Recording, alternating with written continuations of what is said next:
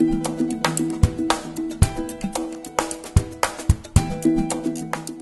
search for efficiency in the Pentagon reminds me a little of the search for booze in the movie The Untouchables, where there's this scene where Malone, which is Sean Connery's character, and Elliot Ness, which is Kevin Costner, are about to conduct what turns out to be their first successful liquor raid, and they're standing in Chicago, in downtown Chicago, across the street from a police station.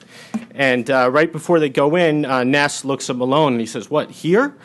And Malone says, "Mr. Ness, everybody knows where the booze is. The problem isn't finding it. The problem is who wants to cross Capone." And so to me, the problem with saving money or finding efficiencies in DOD is not finding things to cut, but finding a way to overcome the political opposition to doing so. Everyone that studies defense knows that we got more shipyards in the United States than we need, given the size of the Navy. So we're carrying excess overhead in every procurement, every acquisition decision on a ship in the Navy. But doing something about that's hard because of the political forces that all those jobs in those states create. The biggest employer in Maine is Bath Iron Works. Everybody knows that we could save money on defense by reforming commissaries on bases or by using premiums and co-pays on TRICARE to control costs. But those are very popular programs in the services. So it takes a political fight. The costs of the programs are diffuse. They come out in higher taxes or deficits, and the benefits are concentrated. So it's hard to find someone who wants to take on the fight, and even harder to win it. One virtue of economic downturns is that it lessens this problem, that it concentrates the costs of spending. For both people and government, wealth limits choice, and austerity is a good auditor, maybe the best auditor. A person that loses income and has to cut spending all of a sudden has to make some more choices about their money. They have to ask themselves what they want the most and which costs are excessive. And in government, the prospect of reduced spending or even slowed spending threatens political truces that luxury bought. Priorities compete more, making ideology more important and sharpening debate. I mean, we're all here today because of deficits. And the arguments that I'm about to make about defense strategy are neither new nor inappropriate in times of surplus and booms, but the sympathetic audience has grown because of the deficit and fears about what it's going to cause in other spending programs. And the same effect holds within DOD, which is why the second way to cut defense spending, the Nike way, is not as dumb as it initially appears. The reduced budgets will cause heightened competition for resources within the services and encourage them to find efficiencies and protect their favored missions. I mean, I would think that maybe if there's more pressure on the Marine Corps' budget, they might themselves go after at some point the V-22, because the problem with that is that, it has a longer range than all the helicopters the Marines has, but the trouble is that those other helicopters that have less range need to carry a lot of the supplies that the V-22 can't because it doesn't have the lift.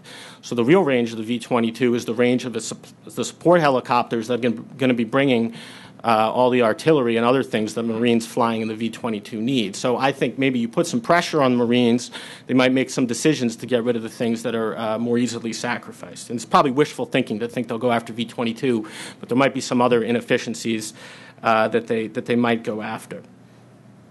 The problem with this method of cutting defense is that it risks leaving you with a smaller military doing the same job, which is unfair to the force and bad for the country. And the defense portion of the Bowles-Simpson deficit reduction plan is bold, and I think it's politically helpful, but I think it relies too much on these methods of cutting defense spending. By my count, almost 50% of the cuts they have in there are purported efficiency gains, and I don't think that's very realistic. And there's about one sentence in their PowerPoint presentation, one bullet point that says anything at all about changing strategy or reducing commitment. So I think that's bad policy and politics, because the cuts are somewhat imaginary, and yet they can still get zinged for overburdening the force.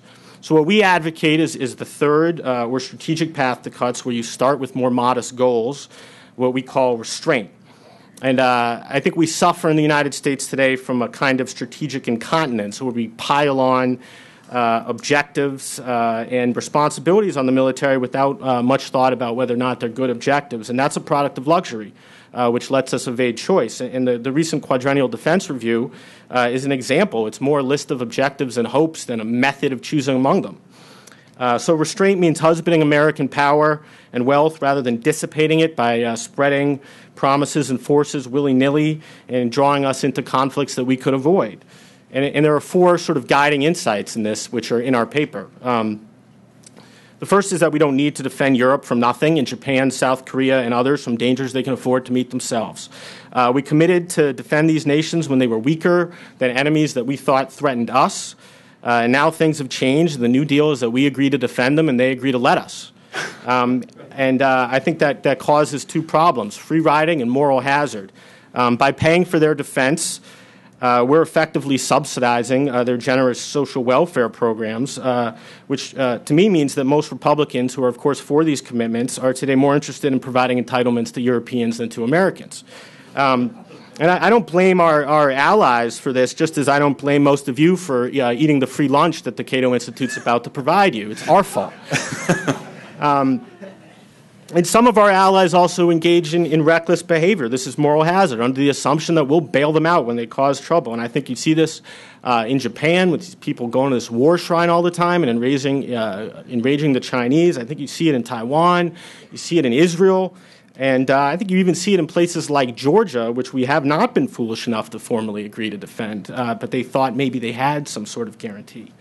So we're providing disincentives in some ways for accommodation among neighboring states.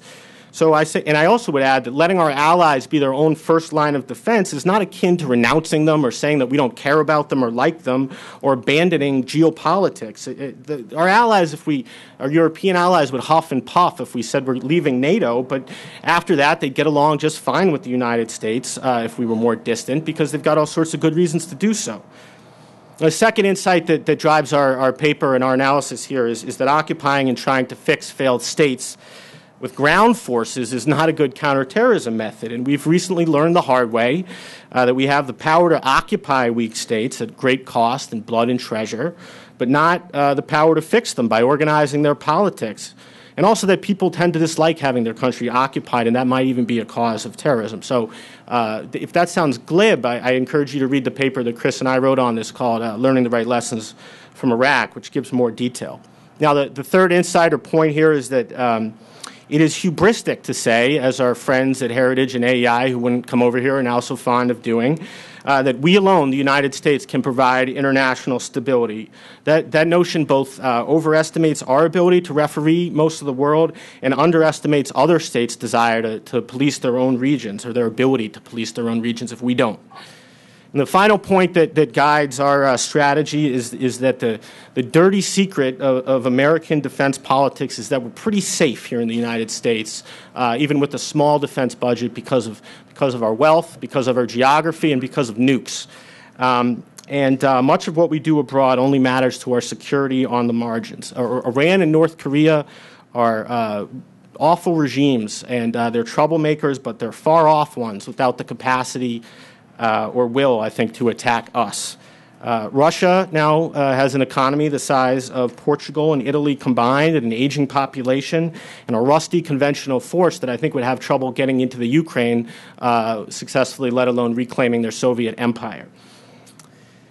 China is, of course, growing its military, but even under the plan Chris and I recommend, would still be far behind us in sea and air capability.